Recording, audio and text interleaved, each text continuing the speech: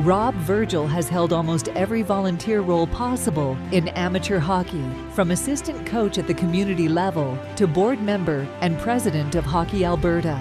Rob's accomplishments in helping the game grow in Alberta started in 1985 in Carlisle, in northwest Edmonton, where he signed his children up for various activities, including hockey. It didn't take long for Rob to step onto the bench as his son's assistant coach, and by the end of that season, he was asked to serve as administrator of the Little Richard Hockey League in northwest Edmonton. He was officially hooked on helping local hockey.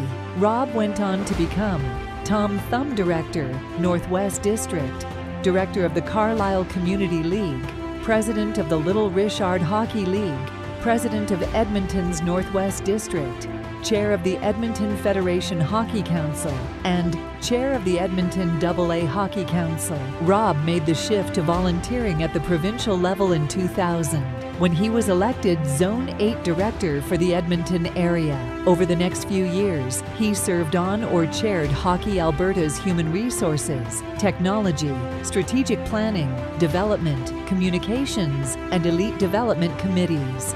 In 2007, Rob moved to a board executive role, holding the Vice President Operations and Vice President Development portfolios before being elected Hockey Alberta President in 2011. He served as past chair from 2013 to 2019, and he currently is chair of the board's nominations committee. Rob's decades of work to improve hockey in Alberta have been recognized locally, provincially, and nationally. In 2001, he received the President's Award from the Edmonton Federation Hockey Council.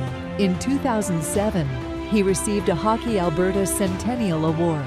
In 2010, he was named Life Member with the Edmonton Federation Hockey Council. In 2012, he received the Queen Elizabeth II Diamond Jubilee Medal. And in 2014, he received Hockey Canada's Order of Merit Award as an individual who has served amateur hockey faithfully.